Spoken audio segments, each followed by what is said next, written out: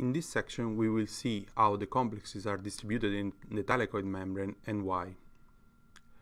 When we talk about the photosynthetic apparatus, we refer mostly to the main complexes of thylakoid membrane: PS2, PS1, light harvesting complexes, cytochrome B6F, and ATP synthase.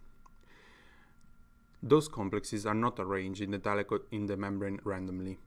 Their distribution is related to their structure, their mechanism, and external factor like environmental conditions. The combination of all those factors determine the architecture of thylakoid membrane. First of all, we have to give a name to the different areas of the thylakoids. Outer lamellae are the marginal region of the grana. Grana lamellae are the appressed membrane into the grana. Stromal lamellae are the membrane that connect the different grana. The complexes are distributed in this area according to their properties. If we consider the size and the structure of the complexes, we see how PS2 and cytochrome B6F, they don't have any stromal subunit. But PS1 and ATP synthase, they both present a bulky stromal domain, larger than 4 nanometer. Taking in consideration the size of the complexes and the distance between the appressed membrane, we can see how PS2 is present only in the appressed region. Cytochrome B6F is more homogeneously distributed. PS1 and ATP synthase are localized only in the unappressed membrane because their stromal domains are too big to insert in the space between the membranes in the appressed region. This kind of distribution is called lateral heterogeneity. But why the separation is so important?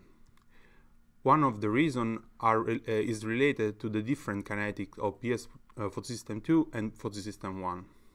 If we consider that the first step of each photoreaction, we observe that a different speed in the photochemical reaction between PS1 and PS2. Because of this, PS1 is called fast photosystem and PS2 is called slow photosystem.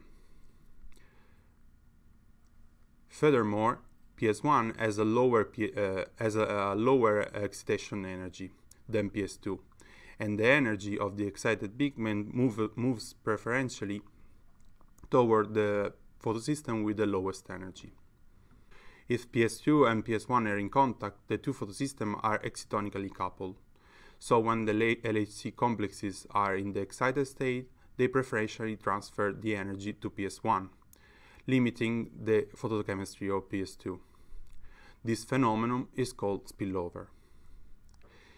If PS1 and PS2 are kept separated, when the antenna system is excited, the excitation move to the relative photosystem, avoid the energy unbalancing and preventing the spillover.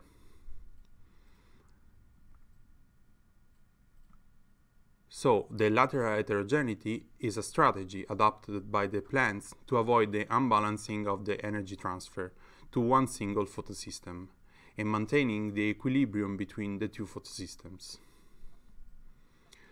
Concerning the environmental changes, we can distinguish two types: short-term acclimation, like the example of changing the light intensity during the day, and long-term acclimation, like the seasonal photoperiods. An example of short-term acclimation is the state transition. This mechanism occurs when there is an overexcitation of PS2. This brings to the reduction of the plastoquinone pool and the activation of a specific kinase. This enzyme attaches a phosphate group to the LHC2 proteins, inducing the detachment of PS2 reaction center and the movement to PS1. This state is called state 2. When the light intensity is reduced and the excitation of PS2 is decreased, the plastoquinone pool is oxidized, with the deactivation of kinase activity.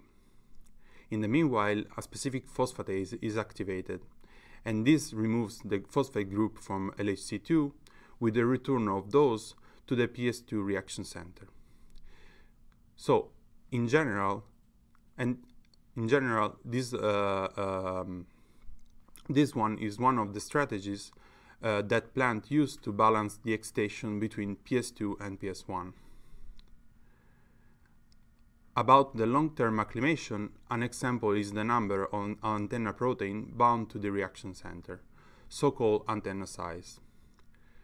Reduce antenna size has the aim to avoid the overexcitation of the photosystems, with the risk of photodamage, during really hot summer days, for example. Larger antenna size has the aim to improve the capturing of the light in suboptimal light conditions, for example in short winter days. In conclusion, the distribution of the complexes is defined by different factors that are related to the properties of the complexes, to their function, and to the environmental conditions. The combination of these factors create and define what we call the architecture of thylakoids, that play a fundamental role in the optimization of the photosynthetic machinery.